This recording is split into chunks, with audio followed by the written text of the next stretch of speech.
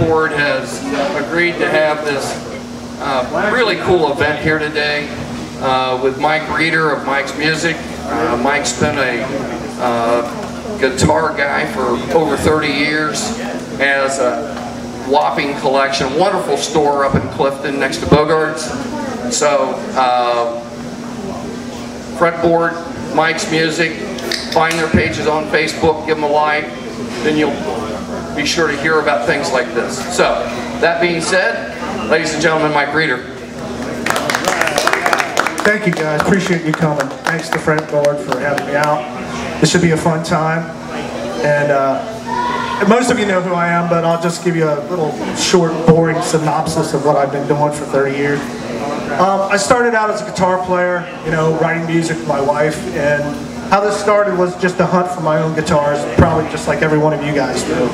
And you trade in the things that you want, the things that you think you have a use for, and it just evolved into, you know, being obsessed with, you know, guitars and learning about vintage guitars.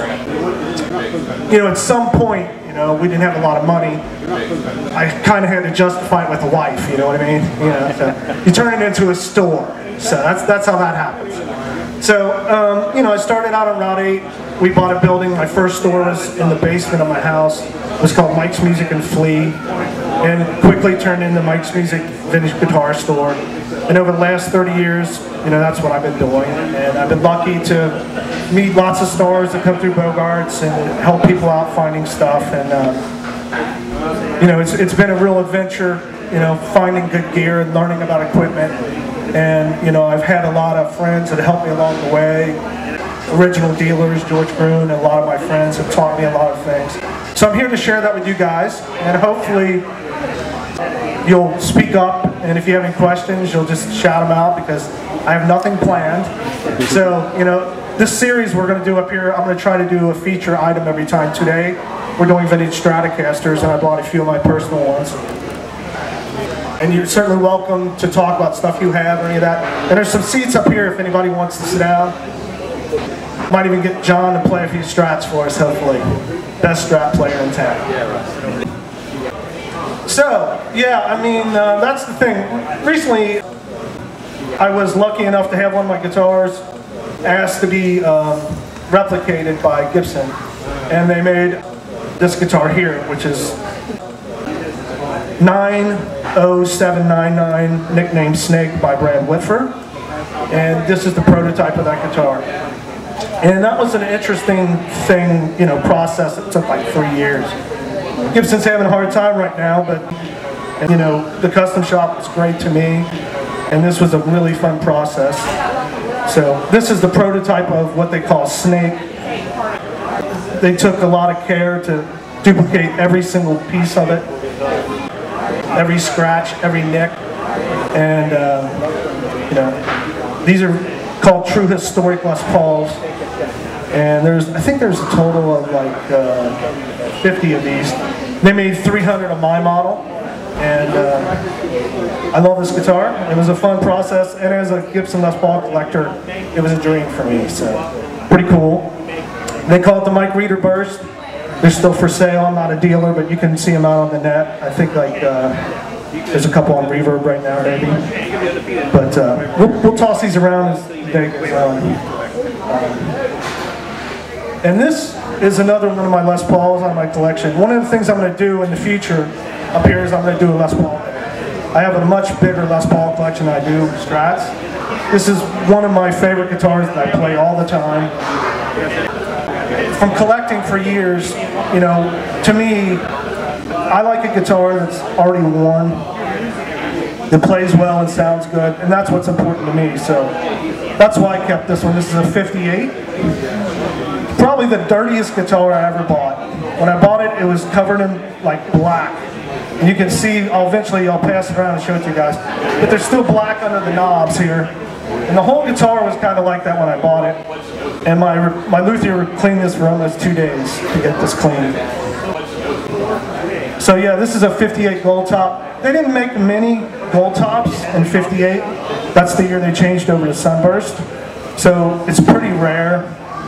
And when I was collecting Les Pauls, trying to get my collection together, my thing was to try to get every version from every year and, you know, the minute details of each one. So the 58 with the humbuckers, the PAF, is a pretty rare guitar, you know, not that many of them. So this was one of the later ones that I got in my collection, and I've used in a lot of recordings lately and just love this guitar. Like I said, guys, shout if you got any questions. This is probably the rarest Les Paul that I have. This is called a Mickey Baker model. Probably only one or two of these in the world. They made some Mickey Baker models with 3 P90s, and some of you might know what P90s are. They're single coil pickups. Les Pauls had P90s and Alnico pickups up until 56.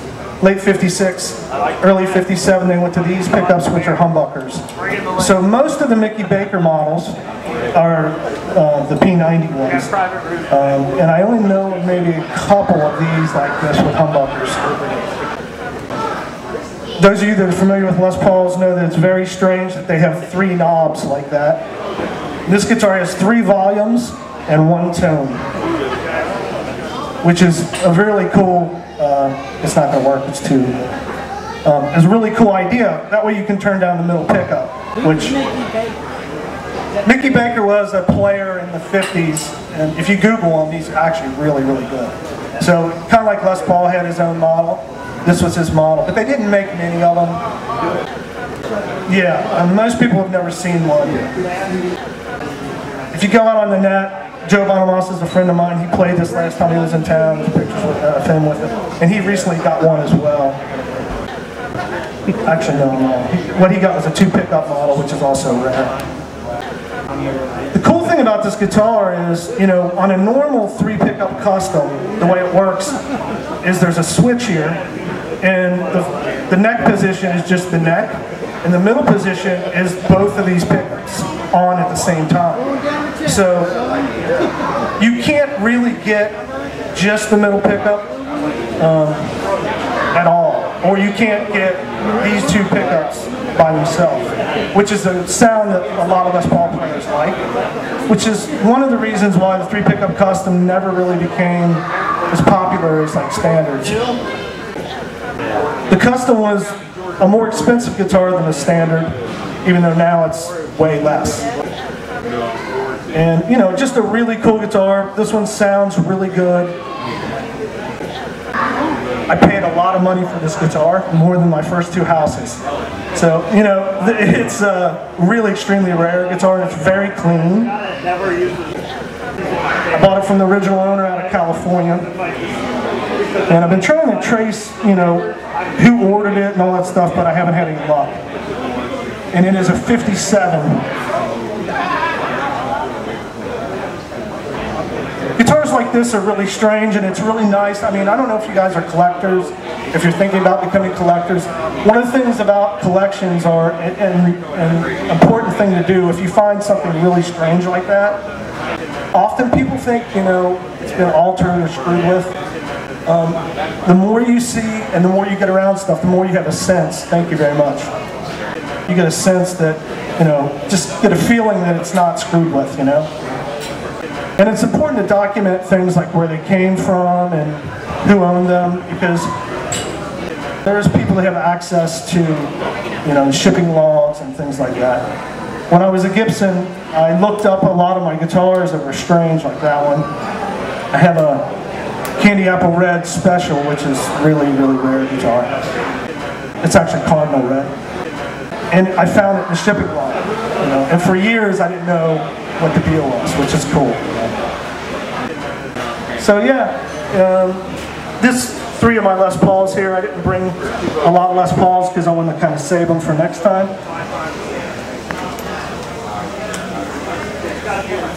And this is a guitar that I got locally. It is a 58 Epiphone cornet, which is a rare guitar. And it's the year that Gibson bought Epiphone. So it basically is a Gibson guitar in all ways, except it still has some of the original New York-made Epiphone parts, like this pickup right here. This is left over from the Epiphone company. And these knobs, which are my favorite knobs, they're like spider web knobs, they're really cool. When I bought this guitar, I didn't know that much about them. I had a few, and they had all had serial numbers. This guitar didn't have a serial number, and I actually thought that it perhaps was refinished. As time went on, I learned that the very first ones never had serial numbers. They were transition guitars.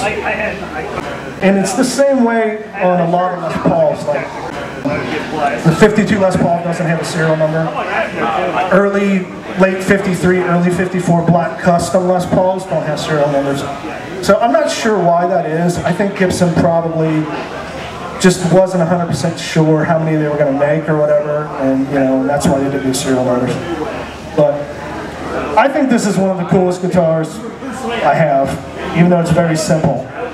It's a slab body, it's all mahogany, one mini humbucker pickup, which is a little bit microphonic. It's a little bit like a lap steel sounding pickup, but it does sound good. The neck is a V neck, which you see on earlier Epiphones, like a 30s style guitar. Very rare, kind of cool guitar.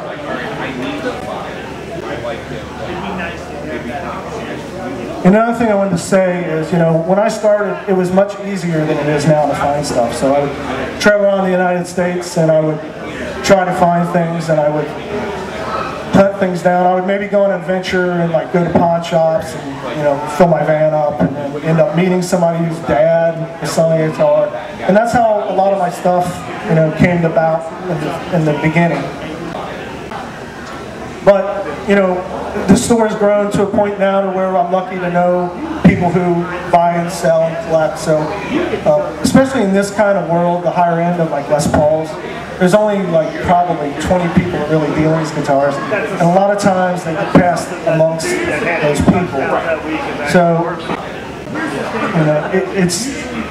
it's important to collect what you know and what you like. And don't think just because you're starting out with a Japanese guitar or something that it's not cool, because it is. It's really cool. I bought this guitar because I bought it yesterday, and it was in the case in front of me, and I really like it. Sometimes when you buy something, the first couple days it's really special to you, and that's part of the joy of collecting. And this is a '59 Rickenbacker Combo 450, which is the same model that a good friend of mine plays. Robin, he plays in Cheap Trick, has one of these. He plays it all the time, and I just love that guitar. And also a very cool guitar. Rickenbackers are kind of difficult to play if you've never had one. They have tiny frets. They're not like a lead guitar player kind of guitar. They're more like a songwriter guitar. But a unique, jangly sound that you can't get from anything else. And the earlier ones have what they call these anodized pickguards, which is a kind of a cool feature, also seen on early Fender stuff, 58, 59 Fenders. This guitar here is a rare guitar and one of my favorite guitars because of two things. If you're an Eric Clapton fan, you probably saw him play a Sunburst Telly like this with a Stratocaster neck on it. And when I bought this guitar, the guy had a Stratocaster neck on it. And it was just, I don't really know why. He was a preacher out of West Virginia, and he had this guitar and a Strat, which didn't have the Telly neck on it, and a Les Paul, a 50s Les Paul. We ended up buying them all, and somehow I ended up with the neck down the line from him or something. But it's rare because it's sunburst. Telecasters are the only guitar in the Fender line that sunburst is a custom color. Sunburst on all other Fenders is the factory normal color. Telecasters are always blonde unless you order one.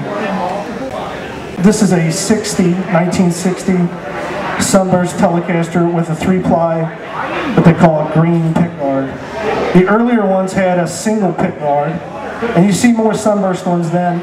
It's kind of a transition guitar. if you're a Zeppelin fan, he had a rosewood board Telecaster that sounds exactly like this guitar, which is why I kept it. I've refretted it, and it plays and sounds really, just a really cool guitar. You don't see many Green Guard Tellys. I'm not sure why. Most of them there are just not many of them. I'm not sure why Fender didn't make many, but most of the guitars that you see are Telecasters are either earlier or later. It's just not that many slab board Tellys. So yeah, cool guitar. I mean, you do see sunburst on the custom Telecasters, which are the ones with the binding. But a normal one, they're not out there. Anybody got any questions or anything? Anybody bringing guitars they want to share? We came to see the Red Strat. Red Strat? We'll get to the Red Strat. Stop causing trouble. Long extension cord, or ask them if they have one. You don't have to if you don't want it. To charge? Yeah. We got a charger. Yeah, we got it. Yeah, I mean, it's always great to have the provenance of where the ownership chain comes from and all that stuff. It's rare people know. Just need to plug in. This guitar here, just bought last week, which I sold recently, is a 63, and I bought it from a local guy, a real good friend of mine. He was nice enough to sell it to me. 100% original. It was his dad's guitar, and he struggled with selling it because it meant a lot to him. But he sold it to me, and it's going to France. It's going in a collection, and cool guitar. It is an early veneer board. Stratocasters start out as maple necks. I guess I'll just talk about the Strats now. Please, Alan. This is a 54. This is the first year of a Stratocaster. The early Strats like this one, which is serial number 492, have what they call a football switch tip, which is this tiny tip right here, and these giant knobs. You know, really only the first early Strats had those, and all the plastic besides the pickguard is made out of Bakelite, which is a kind of plastic that's brittle. You can see it's cracked. This guitar I kept in my collection because it was just so early and so clean. And I could show you a few things about it.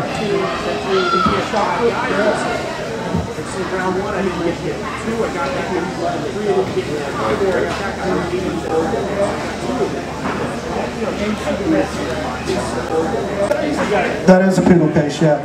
I originally bought this guitar in Pennsylvania. I was at the Philly Guitar Show, and the guy was walking around the show and getting bids and getting attacked by all the dealers.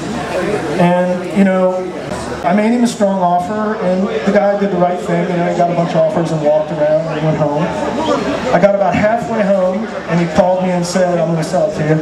So I drove all the way back to Philly after a long week of guitar show. And you know, he wanted cash, so then I had to stay there the night and get cash the next day. And I'm glad I got the guitar. So it has a bunch of cool stuff with it too, you know. I've sold this guitar once before, and when I first sold it, it had the original hand-typed instructions with it. This is a tinsel thing that they sold it in the store. They would hang it from the neck. I've never seen that before with one of these.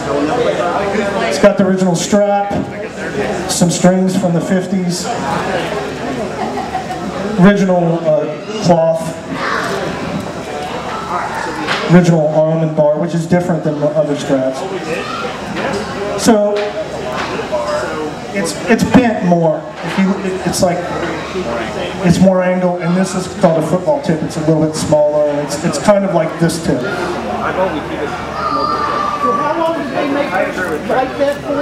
I mean, that tip and bend is for what? Early 54. It's got the bakelite. So just then? I mean, they changed it after that? Yeah, they changed it to a different tip, and they changed the pick guard and all that, the pickup covers and all that. They look different. The really super early Strats, I had a prototype once, and it had the serial number on the back plate, which is really, really early. And if you see these little circle holes, they changed that after early 54 too. They look different. Yeah. So anyway, I traded this guitar off to a friend of mine in like a big Les Paul deal. And it took me like 20 years to get it back. So. Need another beer after all that. I originally paid $10,000 for it, and when I got it back, I paid $25,000. Well, it was a trade thing, you know. Actually, it might have been more. I don't even remember because there was multiple guitars involved. But I mean, I knew the history of the guitar. I knew everything about it. It's not a screw changed. It's like perfect.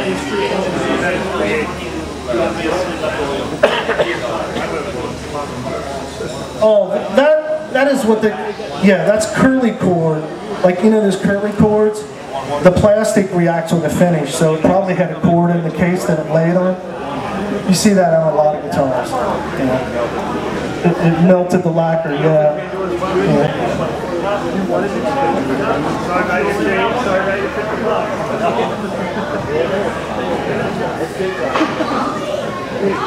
Most guitars nowadays are modified inside. You played last night, didn't you? And you know, I'd sell a lot of player guitars. You know, we had a lot of tour bands come through, and in some ways, that's like an easier thing for me to sell. You know, from a collector standpoint, it brings the value down. Things are not as, people are not as picky as they used to be. You know, like I refretted my gold top because I knew that I was going to play it. I didn't care. But it used to be a refret was a bad thing, and it mattered a lot. But I don't think so much, especially on a guitar that's like really a kind of player. And there's degrees to that, you know. If you refinish it or if you break the neck, all that stuff matters. But you kind of got to judge the guitar for what it is.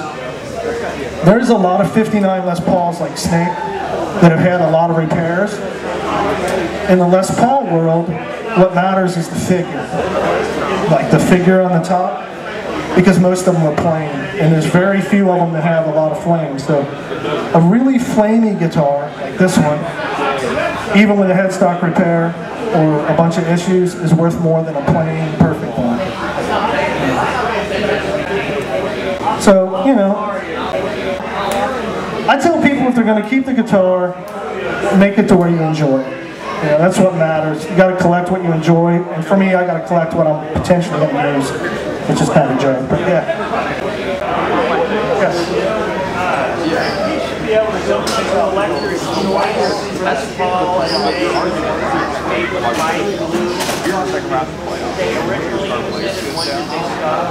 All the early guitars were high quality, all the way up and probably until the 70s. And not all the collector's choice have high glue.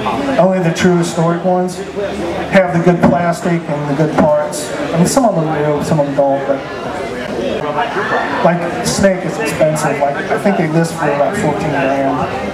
Most people sell them for 11 or 12. And the normal ones are anywhere from 6 to 10, which probably don't have high glue and they don't have the right plastic and that kind of stuff. But back to Strats. So this is a 58, and this is a rare guitar because it is an original custom color. Most people think it's candy apple red. It's actually before they designated it candy apple red. A lot of the early 50 Strats were red, if you look through the books. But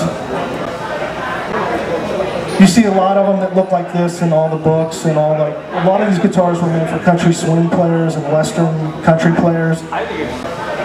I have another one that's a 56 that has gold parts, and it's like more like a solid red color. But this guitar I owned once a long time ago and sold it to Steven Seagal, and I ended up getting it back from him. And it's really clean for a 50 Strat. It's like super conditioned for a 50 Strat. And probably the only one in this red.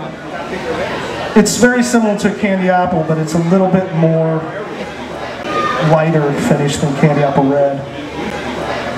Generally on this red, you'll see it very faded. This one's not faded very much. And you can tell by the neck how opaque it is and almost white, how clean the guitar is. This guitar, I have another 58 that I really play a lot. It's just a sunburst one. They sound very similar. To me, I would rather play a guitar that I'm not too worried about, you know. But it's super cool, and you know, I'm gonna pass these around. You guys want to check them out?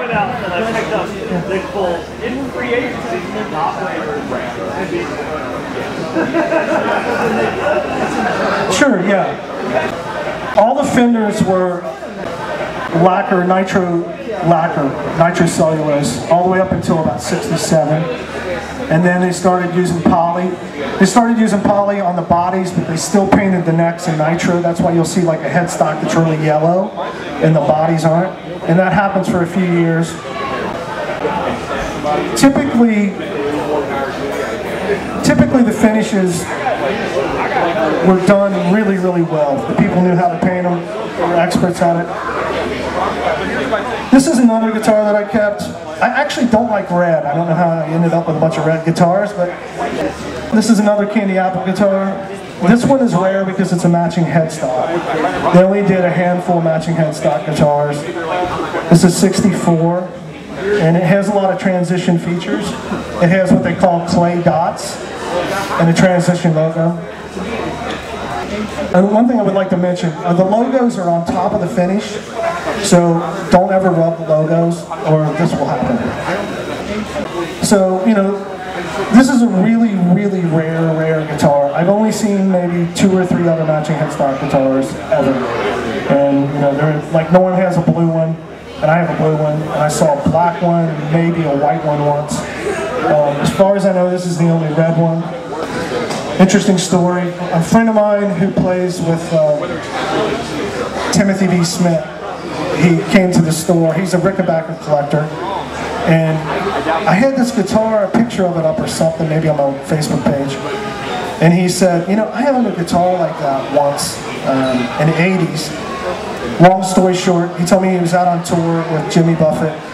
They went back to a party at you know, kind of a wild party, and he went into a guy's bathroom, and there was a red matching headstock Stratocaster in there.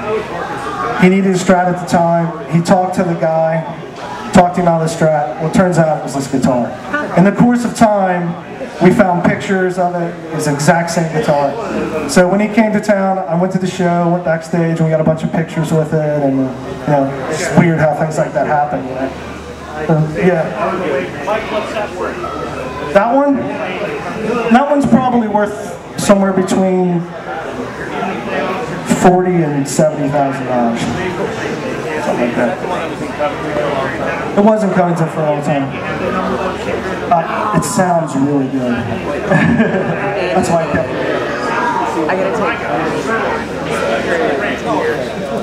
When it comes to Strats, it really hasn't ever went down. You know, Stratocasters and vintage, some went down. I think I'm losing my bet. Check. Some things that went down, like, you know, juniors, Les Paul juniors, they went, they were kind of relative because they were drove up by the prices of bursts and customs. Yeah, I'm going to need those probably.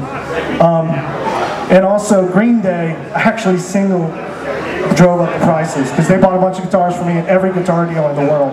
So everybody went around and bought up juniors for Green Day, and Les Pauls went crazy for a couple years, and even the lower end guitars got drove up. So they've came down. But for the most part, in general, majority of vintage guitars have not come down. When the market crashed in 2009, things did go a little scary for a while. Just like all collectible stuff and antiques, it slowed. But pretty fast, went back up. How you doing? You know what it is? Okay. Okay. Can you tell us about the differences in the primer or undercoat, fuller plast, whatever? Yeah, it's weird. Sure. Yeah. Candy Apple Red, different times have has different colors. So in the 50s, like that guitar, there's no what they call desert sand or white finish, which is a sealer. And then they start doing that around 61. If you look at that red color, there's 3 layers. There's like a white undercoating, then a gold, and then kind of like a red stain and a clear. Whereas that paint it's different. It's different. And that changes also. At some point later in the 60s, they go to silver instead of gold.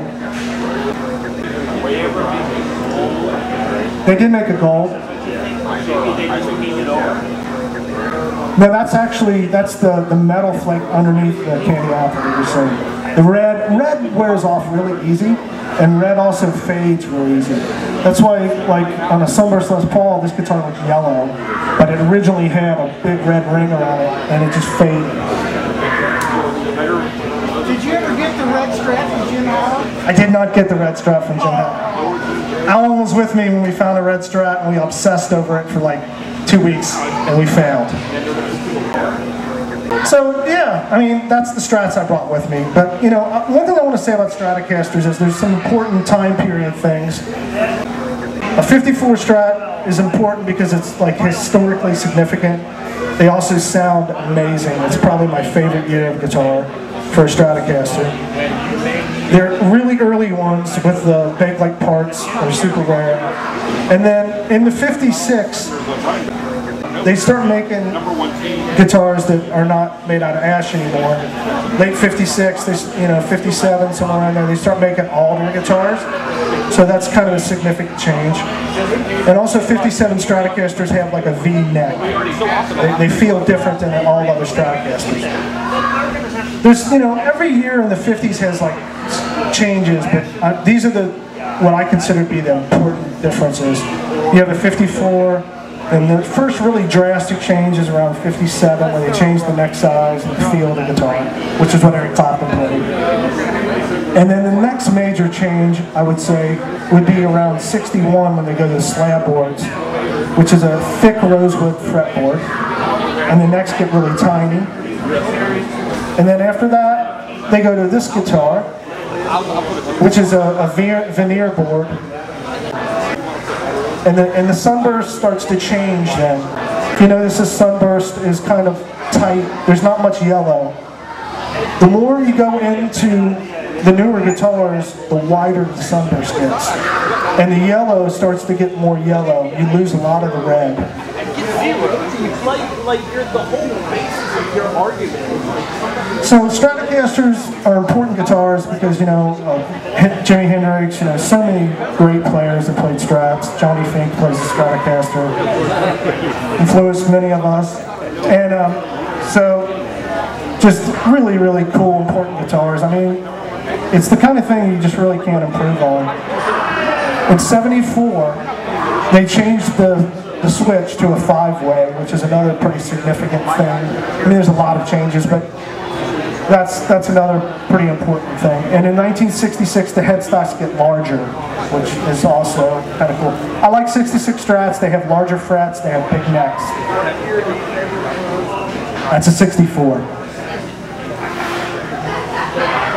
Some of the other guitars I brought with me, just because I thought they were kind of cool. I have a thing for like green and blue guitars. This is a country gentleman. I bought it from a local guy out of Indiana. It's 100% original.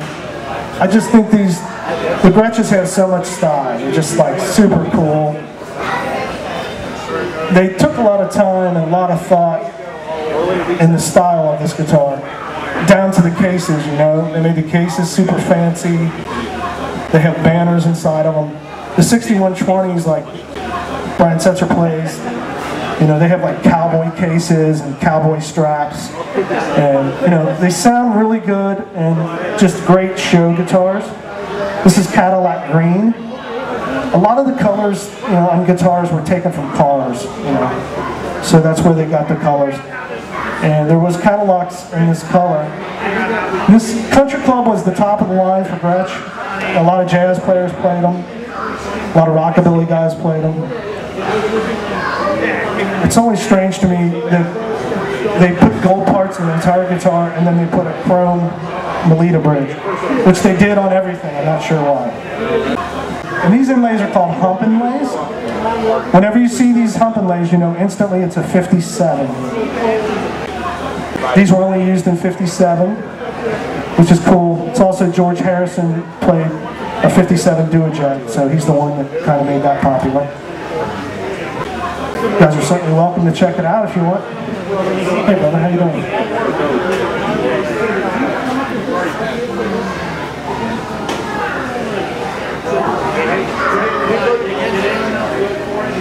This is a prototype bass that I had made for me. When you go to the guitar shows, often there will be a new luthier set up, and he'll be selling his own guitars, making his own guitars, and I always feel kind of bad for him because all the vintage nerds kind of annoy him. So he's always sitting there, and you know how many hours and time he put into his stuff. Well, I became friends with Taya, who is a guitar maker who makes these guitars kind of based on Zemaitis guitars, which were English guitars that a lot of the Stones played, and a lot of English rock stars played Zemaitis guitars. He created his own guitars. He's a master engraver, and he hands engraves all the plates on all these guitars. We became friends, and he was talking about making bass, and I play a lot of bass, so I said, why don't you let me help design a bass, and let's do a bass. Well, he was a super fan of Stones, and he really liked the Dan Armstrong Lucite bass and short scale basses. So in the course of a year, I convinced him to make a long scale bass for me because I don't play short scale basses. And he made this bass for me. It's the first one. Actually, I think it might be the second. It's the first prototype of a long scale.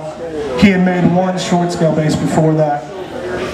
And the combination of this bass came apart because I play Stingrays, so I put 2 Stingray pickups in it. So it's sort of a cross between a Gibson bass and a Stingray bass. And he has a special tone circuit that he calls the Mood. It has a Mood knob, which is similar to kind of like a parametric EQ on a mixing board, or if you took a 5-way switch on a Strat and turned it into a knob. It sweeps the high end, really. I love this bass. I use it a lot for recordings, and it has a really big, warm sound. It has turquoise around the outside and a hand-engraved plate. It also has a hand-engraved back plate, which I took off because I didn't want to destroy. And so this is actually one of my personal basses that I use. I thought it was important because if the business is going to continue and we're going to have new things, we need to support people who do stuff like this, you know. So you guys can check it out. The engraving was inspired by me, although he, you know, did his own thing.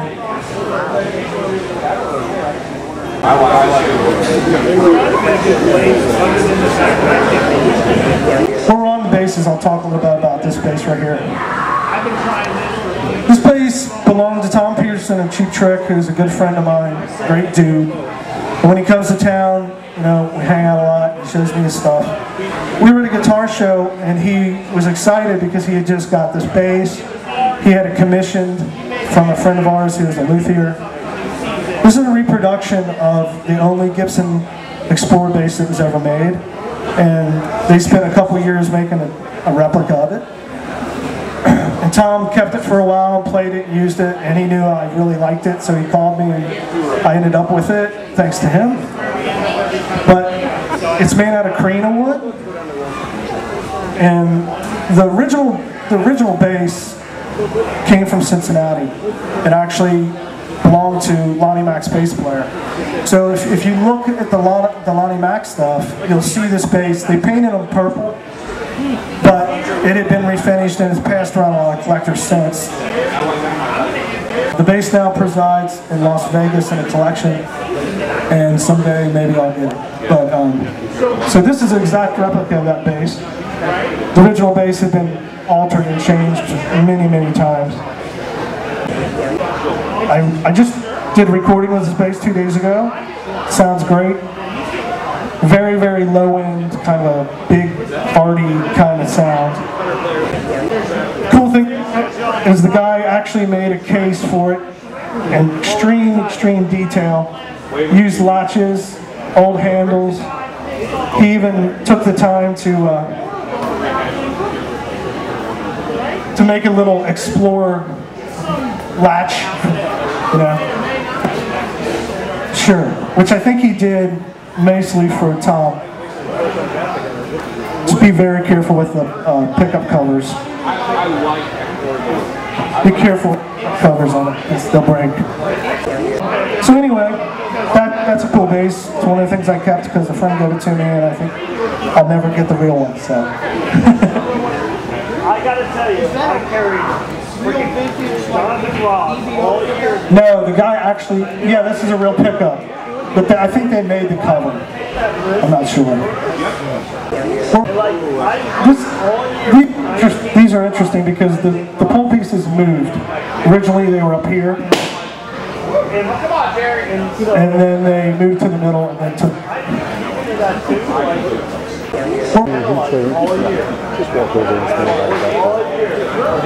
I don't really collect like jazz guitars, it was never my thing. But I kept this guitar basically just for the fact that I never had a really cool one. It's the first year of the Super 400. And the very first Super 400s, I don't know if you can tell, but the body is kind of shaped like an 8. They're more egg-shaped. The top bout is smaller. Only the first 50 or 100.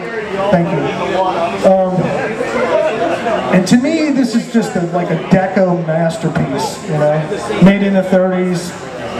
Just the top of the line of handcrafted guitars. There's so much detail in this guitar that you don't see today. They engraved Super 400 on the back.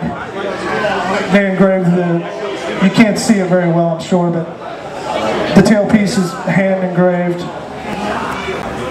The pickguard, everything about it just screams deco. Very cool. Has an inlay on the back of the headstock.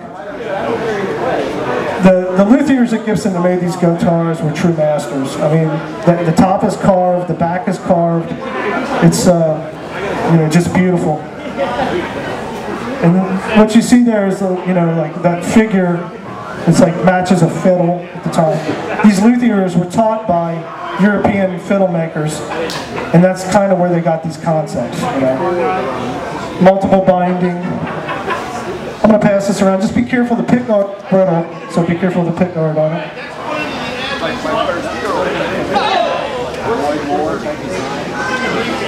I don't believe Lloyd was involved in those. That was right after his time period. It could be.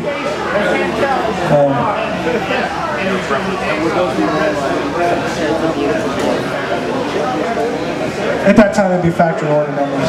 Yeah. Only the real early ones look like that. They change very quickly.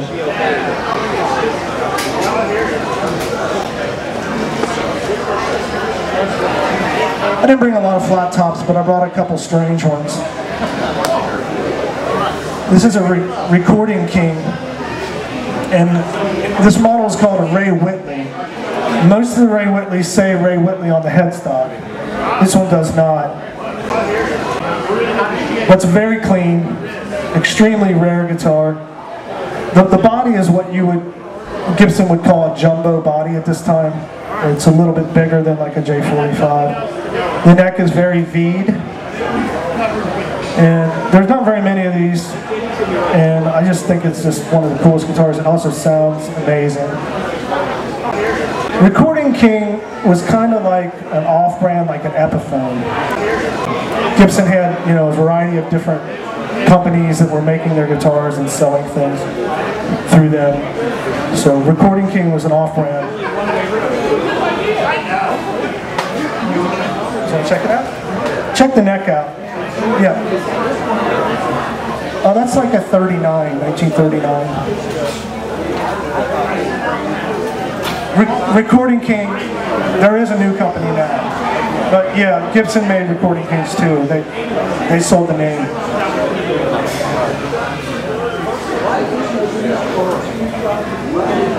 And this is the only other guitar I brought with me. This is the thing that is not like the others. This is called a Gittler. It's all right, It man. is made in Israel. Probably the only time you've ever seen anything like this is Synchronicity 2 video with the police. You'll see them playing these Gittler guitars. They're interesting because they're basically stainless steel cast. Every string, these bars are actually pickups. So every string has its own pickup, and it has like a multi-pin jack. So you could actually play with like 6 amps if you wanted to, and have every string have its own amp. Also, the back comes off. These 2 screws, 3 screws, you can take off the back. And when you do, you can still play it, but it's just the metal. So the frets stick out. This was like an option because it was kind of hard to play that way. And if you look at the Synchronicity 2 police video, you'll see that they don't have the back on theirs. Just a really cool guitar, you know. It's art, and it's a new design. And, you know, very interesting. These are the tuning pegs down here. Check it out if you want. Yeah, that is the most scalloped neck you'll ever see. It's kind of cool too that on the back, this is how if you loosen this, it takes the strap and you can flip it either way. So it can become left-handed or right-handed, because there is no left or right. The only other thing I brought was this Princeton reverb. Johnny, if you want to come up, man, you want to play it? You want to play the Strats and kind of show them the difference of the sounds? Do it, Johnny! So John is playing a 63 Strat, 100% original, and Sunburst. 60, what year is that out? 66? 66 Princeton reverb. So, everybody, give a big hand to Mike Reeder. Thank you, Mike.